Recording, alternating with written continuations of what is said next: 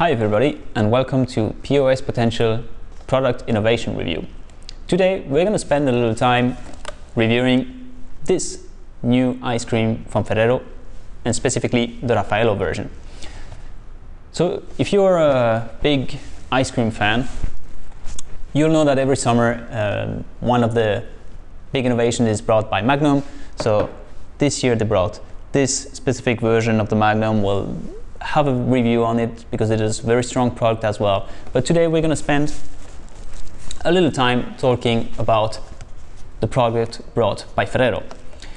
They also have two other versions, Ferrero Rocher version and a dark chocolate version, but today we'll focus on our favorite one, which is the Raffaello one.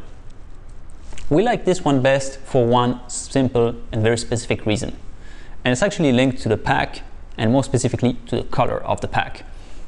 This is a pack that's completely white, and then we think that stands out so much in the freezers that just for this factor it's going to be a huge success. So if you remember, in the freezers most of the ice cream packagings are dark colors, so either brown or even black or chocolate colors, and this white packaging is going to stand out very nicely in the freezers. On top of this, it's a range extension that makes total sense.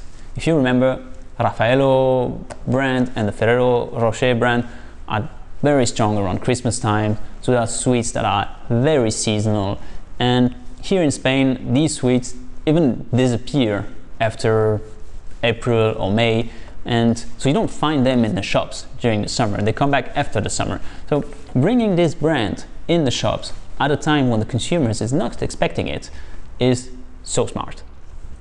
And they've done it in a way where they've kept all the elements of the brand. So in this case for Raffaello, they kept the exact same name, the exact same flavor, and the exact same shape. So this is a round ice cream. And actually the taste, which I'm not able to share today, is very similar to the sweets. So it's cocoa flavored and very similar, and reminds you very strongly the sweets that we know from Christmas time.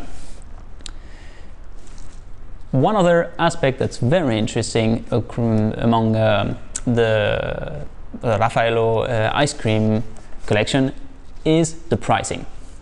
So this is a 4-unit pack that's priced at about €4, which is about €1 per ice cream.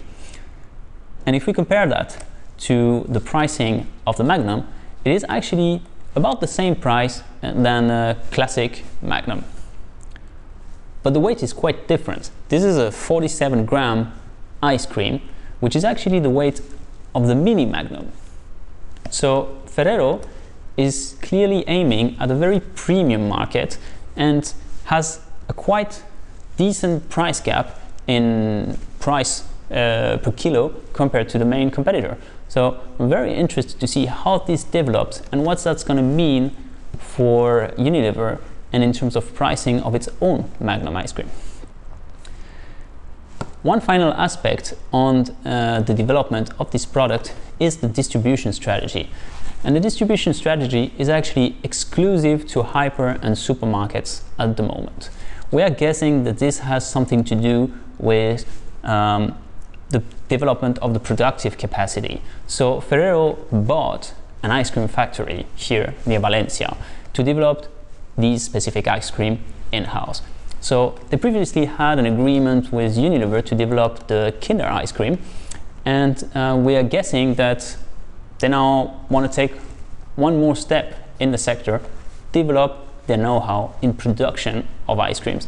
And they probably had a bit too much on their plate for this summer and decided to say, okay, we're just going to distribute this in hypermarket, supermarket. It's already difficult enough to produce ice cream, and the whole logistics around it we're going to be very occupied with that, and probably decided to focus on hyper and supermarkets, which is probably a good idea. So we're actually very curious to see what happens next summer, if they're going to be attacking the out-of-home channel as well, and what's going to happen with the Kinder brand. Are they going to produce it themselves now?